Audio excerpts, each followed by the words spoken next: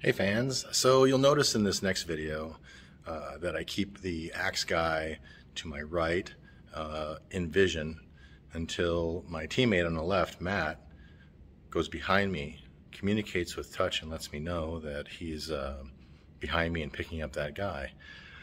That frees me up to run the person over who's in front of me. If you notice, after doing the initial charge, I pause to see the effect so that I can stay within range to attack that man that my teammate is now holding on the rail for me. But it wasn't in the cards. He didn't go down like I expected because Bill Woodbury was holding him up and went down instead.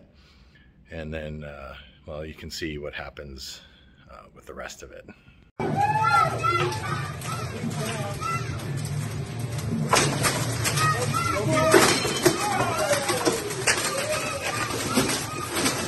Oh,